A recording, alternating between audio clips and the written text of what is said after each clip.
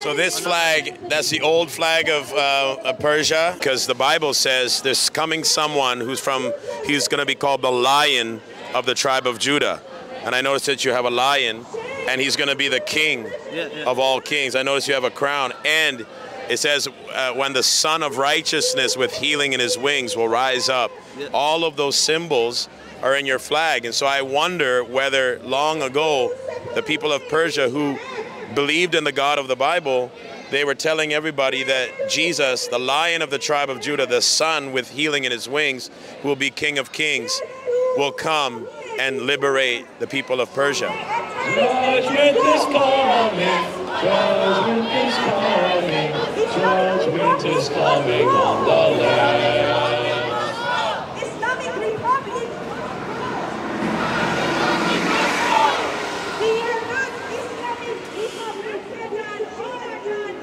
So what's going on in Iran is that many people are being thrown into jail simply for wanting rights, not wearing the hijab regularly.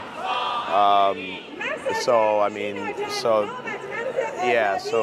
you're having protests like this all around the world. In 1979, the government of the time were thrown off by what it's called Shah, overthrown by the Ayatollah. And then from the same day, the first day that Ayatollah came to the country, the blood, the massacre, and the terror started to be happening since 1979 until 1988. So you're telling me that ever since the Islamic Republic got into power, it's only been problems. It's only been killing, massacre, man, and no freedom. Soon after the revolution, in about the first decade of 80s, people realized that what's going on, because they were after a revolution, so they feel that power, if we change the last regime, we may be able to amend the next regime as well. Are you allowed to pick your religion? Like if I wanted to be a Christian, am I allowed to be a Christian and practice Christianity in Iran? In words, yes. About the society, like, people will definitely accept that. Iran was a free country of religion 1,000 years ago, since the King Darius. But about having activities, no way. So if someone said, I want to convert and be a Christian and tell my other friends to be a Christian, would the Islamic Republic of Iran allow that or throw them in jail? By the rule of Sharia, definitely no. Because not only jail, man, it could even become an execution if he's a Muslim and he wants to convert to some other religion. And why? Well, they believe it's what says in Quran and by Allah or something. But yes, it's a ruling of Islam. So for a person to become Muslim, there is no restriction. But to get off Islam is definitely a death toll.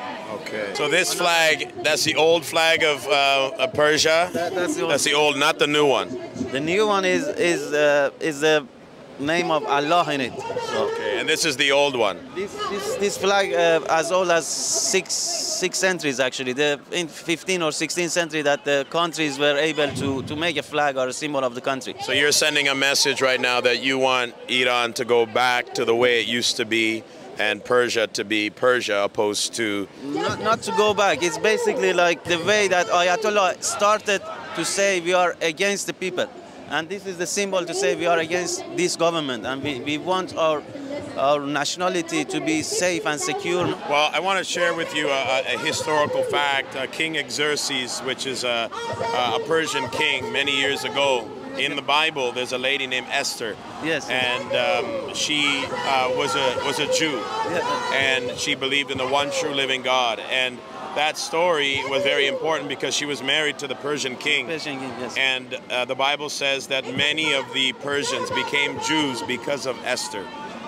And they believed in the God of the Bible.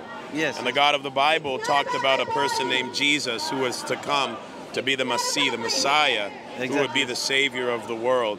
And he died, was buried, and rose again for every Persian and every person in the world. Do you accept that? It's old stories, not much, to be honest. Because the Bible says there's coming someone he's going to be called the Lion of the tribe of Judah. And I noticed that you have a lion, and he's going to be the king of all kings. I noticed you have a crown, and it says when the Son of Righteousness with healing in his wings will rise up.